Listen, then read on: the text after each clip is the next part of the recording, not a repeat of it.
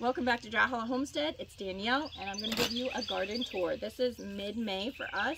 It's my first tour of the year, so I thought we better get it out because a lot of things are happening in the garden. It's early morning here. The sun is just coming out after a couple days of being hidden. Lots of rain. So we live in the Shenandoah Valley of Virginia in Zone 7. We are a homesteading, homeschooling, home dairying family of 8. We have 6 kids, me and my husband and our 6 kids. So I will show you what we have going on in our garden. Here are the potatoes.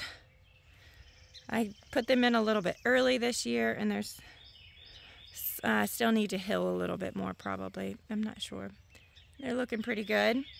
We have beside them, my husband bought fig trees. And we've got lots of weeds, right? 1, 2, 3, 4, 5 fig trees in this little row. He put this barrier around it because of the rabbits. They are really bad here. And then I have 5 beds in all. By the way, I'm in Virginia, Shenandoah Valley, Zone 7. And this is the middle of May. I put blueberries in a pot because I keep killing blueberries. I want to see if I can control the environment a little bit more in the pot. Find out what I've been doing wrong. Also, hydrangeas are in a pot, which I really love hydrangeas too, but I've killed them in the past, so don't hold my breath. I'm not holding my breath. At the beginning of the first bed, I have a huge sage plant in the center that I trimmed all the way back, and then I put rhubarb, 1 on each side of that. I am notorious for not thinning vegetables. I don't like to thin vegetables. I don't like to thin carrots or beets. So, yeah, that's my cardinal sin. I don't see that I'm changing it real quick either. So in the center of this bed, all the way down through, is asparagus. This is the 2nd year of asparagus, so we are not going to pick it this year. We're going to wait till next year. So then we have the beets and a couple onions. Oh, I have onions. I also overcrowd my beds totally. So I have cat.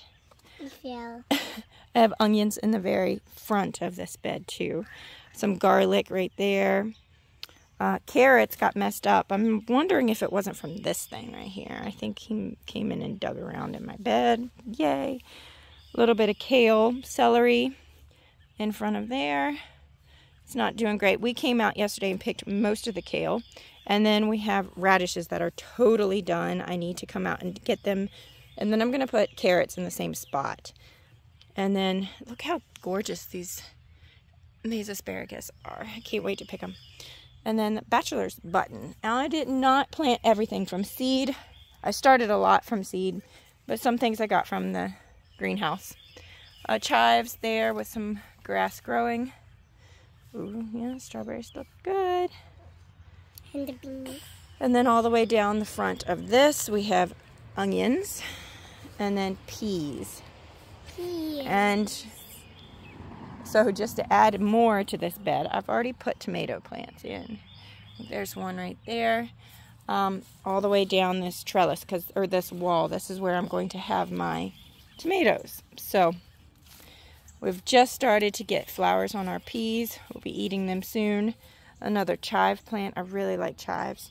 My beds are so crowded, but it helps me keep the weeds down, so not upset about that. So then this is our second bed. I have some squash plants in the first. Calendula, I believe I planted a lot of calendula. Oh, what was that? Foxglove, maybe? No, I forget. Somebody tell me in the comments below. And then I have peppers interspersed here throughout this bed all the way to the end where the oregano is. I have ranunculus in the center. Ranunculus, they thrive in the very beginning of spring. So when the temperature starts sticking above 70 to 80, they will die. But I'm hoping that they will come back next year. So I've got a couple of those. Most of them, that's the only one that's still alive. The rest of them have already died. And let's see, more of, I don't remember what that is. That's not borage. I thought it was borage. It's not. I forget. Is it foxglove? I don't remember. cilantro between the bed there, some yarrow right there. I've never grown that before. I'm excited to see what that looks like. Snapdragons that I started from seed, which look like they're doing really good. And artichokes. I only got 2 artichokes. You have to plan those out accordingly. Like you have to start them indoors pretty early, and then they have to have a couple frost outside before they will actually produce in the same year. So I enjoy doing it, but it's not like it's a must. I think it's fun to plant. This trellis has, it's a trellis. It goes all the way over. Has some more peas, snap peas, but they got eaten up pretty bad. So I also put my cucumber plant from the garden, out here. I started them inside. Focus. There. They're so cute. I hope they survive. This is the first year that I've gotten it to grow in several years, so I'm happy about that. Front of this garden bed also has onions all the way down.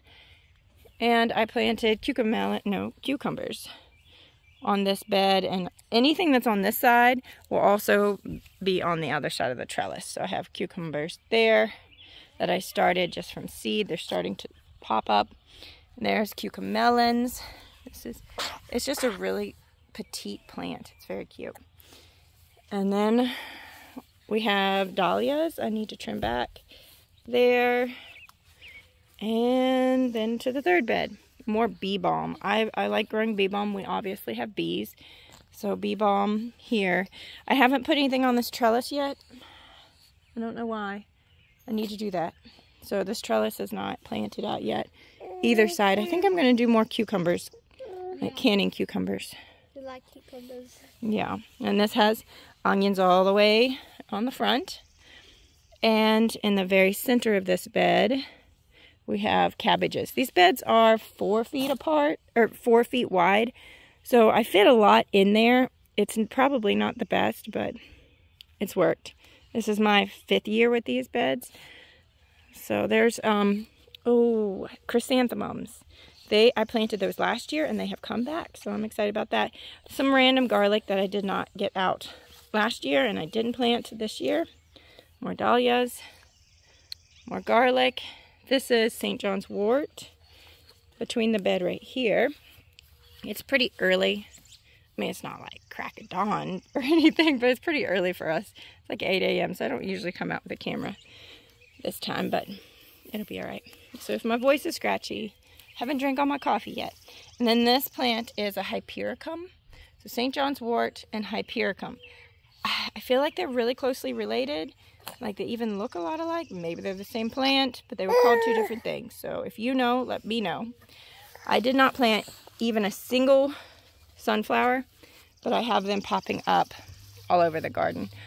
Just from being dropped, the seeds being dropped by birds from the past couple years, or just being dropped, you know. This whole trellis here, wall, has tomatoes. Lots of varieties of tomatoes. It's a little easier for me to tell once they pop up, but I planted Paul Robeson's, one of my favorite. Kellogg's Breakfast. What else? Dr. Witchy's. Lots of different varieties that I'm a really big fan of. I also did some Amish paste. I didn't have great germination with that, so. And weeds, just in case you think it's perfect. Marigolds, some basil. Sometimes I leave weeds in my garden because plantain is not quite a weed, and because we have 2 dogs. So if it's growing in the yard, there's a good chance someone might have peed on it at some point. So if it's in my garden bed, it's pretty safe. So I like to leave that in there. I think that's all. More bee balm down there. And these might have been stunted. I started them from seed. I do this a lot. I push the limits, and that's okay. This fennel, I cut it back to nothing, and this is how big it's gotten in, what, 10 minutes, like 2 weeks. Sunflowers, this has my eggplants, which are already starting to get flea beetles. Yeah, great. But I'm not a huge fan of eggplants, so if it distracts, it's a deterrent, that will work too. And then geraniums in the center of the bed. And then this was my kale.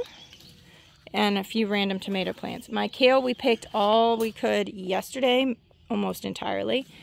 All of it, because it's perfect right now and it's about to get hotter. So went ahead and picked all that.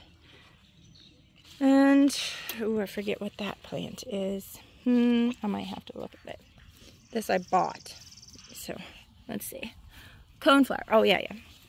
That's not the name I call it, though. What is the name of that? Oh, echinacea. Yeah, echinacea. I'm going to put on this trellis lima beans. And then the next trellis has loofah.